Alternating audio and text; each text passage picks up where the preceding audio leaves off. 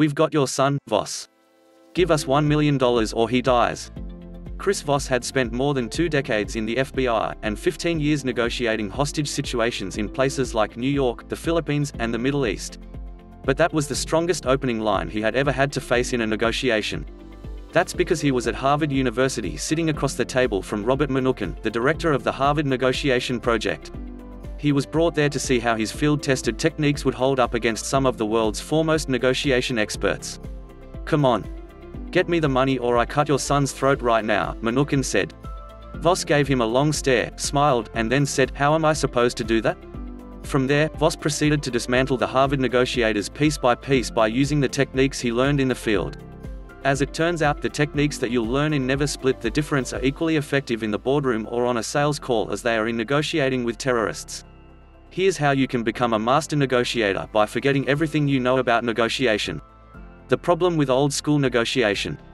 The biggest leap forward in negotiation theory came from a book published in 1979 called Getting to Yes. Ironically, it was written by 2 researchers at the Harvard Negotiation Project, the same place Voss was invited to showcase his skills. The main assumption was that the emotional brain, with its unreliability and irrationality, could be overcome by taking a rational, joint problem-solving mindset. But 2 guys in Chicago had other ideas. Amos Tversky was an economist and Daniel Kahneman was a psychologist. Together, they won a Nobel Prize by showing that man is indeed irrational and that feeling is a form of thinking. Basically, you cannot untangle the emotions of the man. This has far-reaching implications for everything you do in business. But until now, that groundbreaking finding hadn't made its way into the mainstream thinking on negotiation. In particular, they proved that all humans suffer from cognitive bias, which distorts our view of reality. They discovered over 150 ways this is true. 150. Kahneman wrote a best-selling book on the subject in 2011 called Thinking, Fast and Slow, which detailed their research. The essence of the book is that we have 2 systems of thought. System 1 is fast, instinctive, and emotional. System 2 is slow, deliberative, and logical. While you might believe you make decisions with your logical mind, you actually make them with your emotional mind and then rationalize that decision after. The entire essence of the model you are about to learn is that if you understand how to affect your counterpart's emotions, his inarticulate feelings, you can guide them to make the logical conclusions you want them to without them even knowing what is happening. This is powerful stuff, so I hope you are paying attention. 1. Mirroring. If you view negotiation as a battle of arguments, you'll spend most of the time listening to the voice in our head. You'll be coming up with counter-arguments while your counterpart is speaking, and listening to your own voice while you are speaking. But as a world-class negotiator, that's not what you'll be doing at all. You know that your sole and all-encompassing focus is the other person, and what they have to say. In order to get them comfortable opening up to you, you'll need to start with the sound of your voice. Your tone. There are 3 voice tones available to you. The late-night FM DJ voice, which is exactly what you think it is, the positive, playful voice, and the director assertive voice. In almost every situation, you'll want to start off by using a positive, playful voice. This is the voice of an easygoing, good-natured person. The key is to relax and smile as you are talking, even on the phone. Why? Because when people are in a positive frame of mind, they think quickly and emotionally, and are more likely to collaborate with others. You'll create this effect in both yourself and your counterpart by talking this way. Now that you've got them in a relaxed state of mind, it's time to start using one of the most powerful tools you'll have in a negotiation: mirroring. Mirroring. As Voss describes it, mirroring is essentially imitation. It's a behavior human beings and other animals use to comfort each other. You can mirror speech patterns, body language, vocabulary, and tone of voice. In natural settings we don't even recognize it happening. The only time you'll recognize it is when a clumsy salesperson starts blatantly mimicking what you are doing. In negotiation, and in particular, at the FBI, the focus is only on the words. You repeat the last 3 words, or the critical 1 to 3 words, the other person just said. By repeating back what people say to you, you are triggering the mirror instinct and your counterpart will start elaborating on what was just said to continue connecting with you. It's effective to get your counterpart to continue talking, but it's insanely effective to confront the other side without them feeling like they are being confronted. There are 4 simple steps to this technique. 1. Use the late-night FM DJ voice. 2. Start with, "I'm sorry." 3. Mirror. 4. Silence. Don't talk for at least 4 seconds, which will feel like an eternity, for the mirroring to work its magic. 5. Repeat. Something like, "I'm sorry, you want me to go to take on this additional project this week?" 2. Labeling. Emotions in negotiation are your friend, especially your counterpart's emotions. The very best way of dealing with them is to bring them to the foreground of the conversation by labeling them. You spot the emotion or feeling, turn it into words, and then calmly and respectfully repeat it back to them. Voss calls this tool tactical empathy. It helps you learn where the other side is coming from, why their actions make sense to them, and what might move them to see things your way. There are two powerful reasons you want the other side to wrestle with their emotions. First, psychological studies have shown that applying rational words to emotions activates a different part of their brain than the emotion itself. So if you get an angry person to think about the fact that they are angry, they will slow down and diffuse the intensity of the emotion. Second, you are validating your counterpart's emotion by labeling it. Labeling should always start off with roughly the same words: it seems like, it sounds like, it looks like. Be sure never to use the word I, because that makes it seem like you are more interested in yourself and will get their guard up. So, it might sound something like this.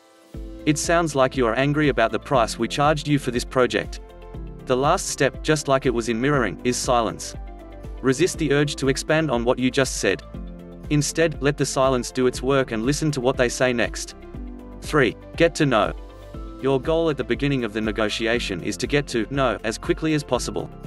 Obviously you want to get to yes eventually, but most people make the mistake of trying to get there too quickly. If you've ever found yourself on the phone with a telemarketer who has tried to ask you softball yes questions in order to get you to say yes to their sales pitch, you'll know why this doesn't work. Do you care about children in Africa, Mrs. Smith? For world-class negotiators like you, no is pure gold. There are a few reasons for this. First, no doesn't mean never. It usually means I'm not ready to agree, you are making me feel uncomfortable, I need more information, or one of several other things. Second, no clarifies what your counterpart actually wants. It's much easier to come to an agreement when you start eliminating what they don't want.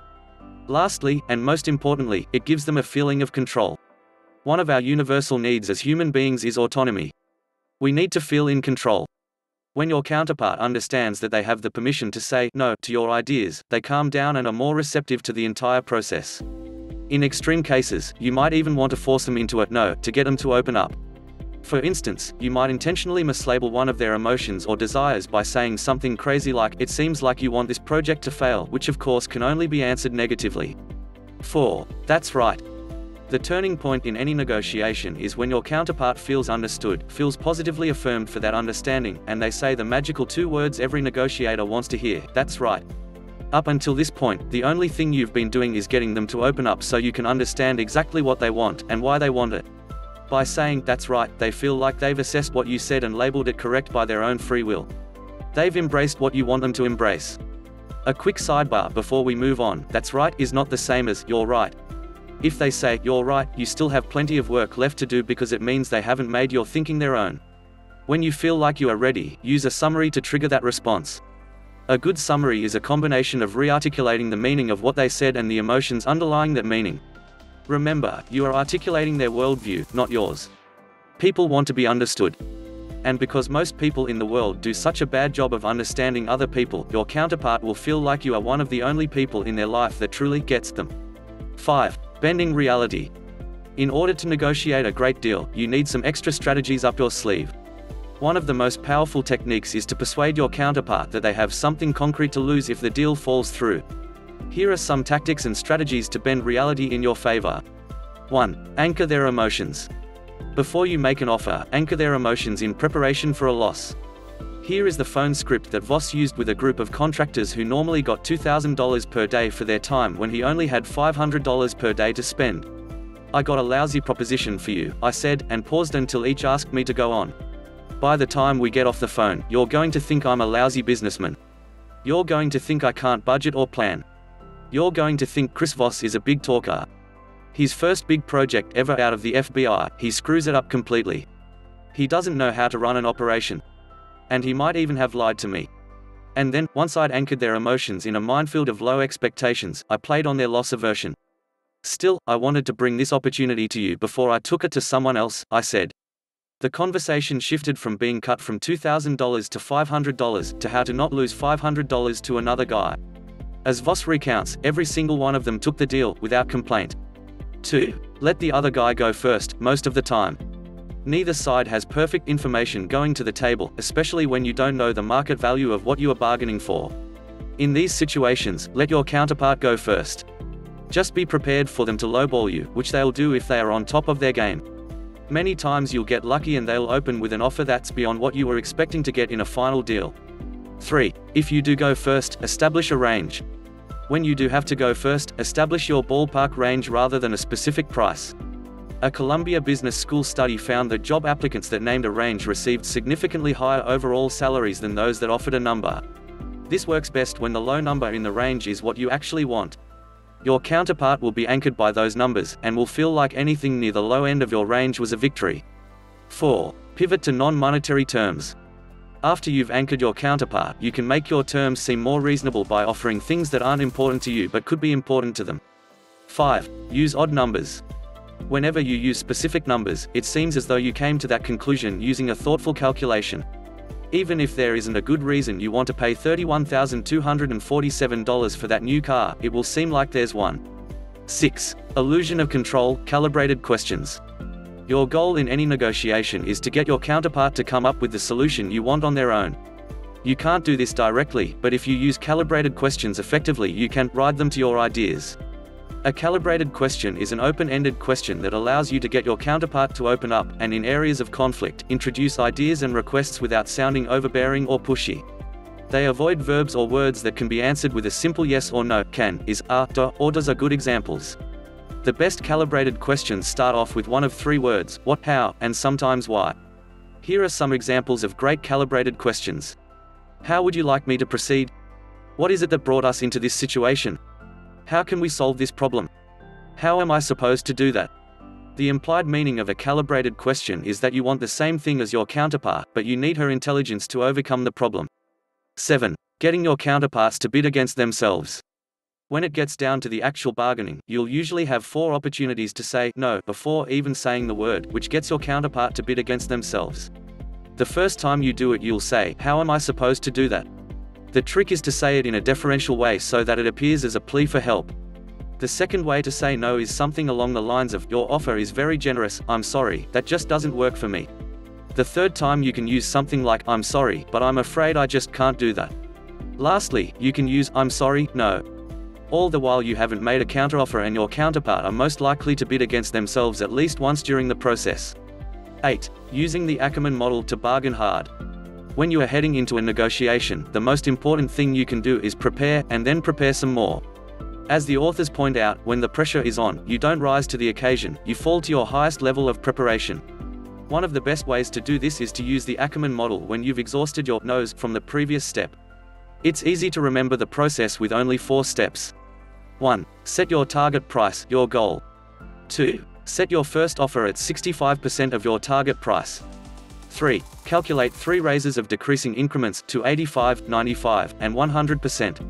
4. When calculating the final amount, use a precise non-round number, like $37,893 rather than $38,000. Also, throw in a non-monetary item that probably don't want. This suggests you really are at your limit. The genius of the model is that it incorporates the psychological tactics the master negotiators use: reciprocity, extreme anchors, loss aversion, without needing to think about them.